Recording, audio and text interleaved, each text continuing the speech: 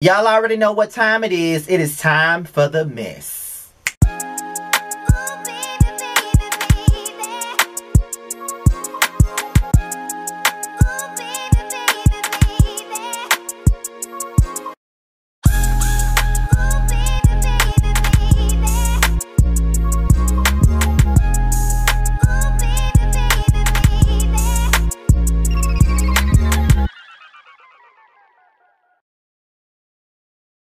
What's going on, everybody? This be your boy Scotty by nature, and we're here for another episode of Yes for the Mess, and we're here to talk about Cardi B and Megan Thee Stallion's brand new song, WAP, debuting at #1. I have an article here from Billboard.com, and I'm about to read it to you, then I'm going to give you my opinion and my thoughts about the situation. So let's get into the article. Cardi B's WAP featuring Megan Thee Stallion blast onto the Hot 100 Songs chart at #1. The collab launches as Cardi B's fourth leader on the list and Megan Thee Stallion's second. Released on August the 7th, the song drew 93 million US streams in a week ending August the 13th. According to Nielsen Music /MRC data, the most for any track ever in its first week of release.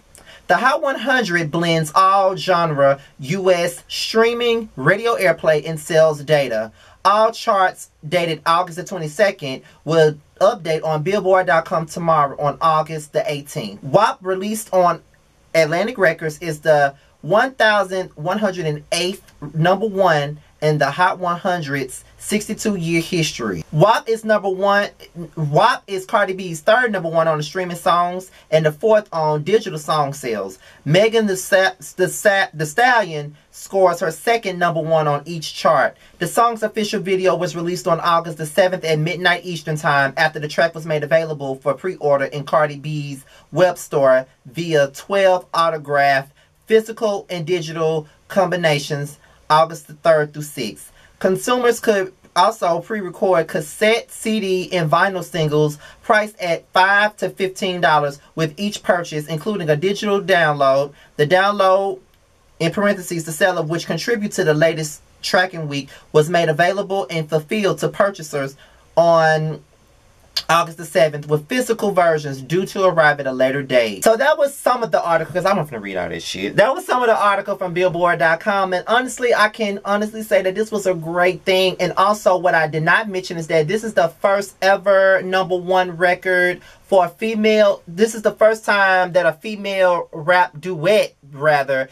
debuted at #1 on the Billboard Hot 100. So I am really proud of Cardi B and Megan Thee Stallion. I'm very proud of both of them. It's really nice to see women of color, that includes Cardi B, even though she's not black, she's Latino, and we have Megan Thee Stallion as a black woman. It's very nice to see them both get a #1 record, and to see them show everybody that is room for more than one female rapper. So I'm very proud of these two girls. I hope they continue to soar. Cardi B and Megan are really hot right now, and I want to see them do more collaborations with other female rappers. I hope they do a remix to this song and put some other female rappers on there. It would be very sweet.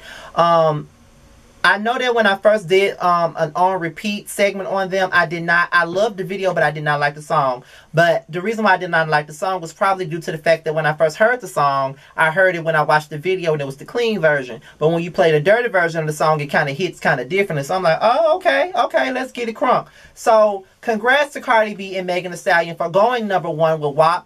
And I'm not surprised that it debuted at #1. It's really been the most played song around here. Everybody been talking about it. It's been getting popular. It's been getting good and bad press about it. You know, some women feel liberated and men have been dragging it for filth. But all promotion is all promotion, and that's just what it is. So congrats once again to Cardi B and Megan Thee Stallion for debuting at #1. And Cardi B for her fourth #1 record, and Megan for her second #1 record on Hot 100. Congrats goes out to the both of them. What do you guys think? Let's leave it below and let's talk about it. With that being said, you guys, I'm out here till my next video. I'll talk to you guys later. Peace out.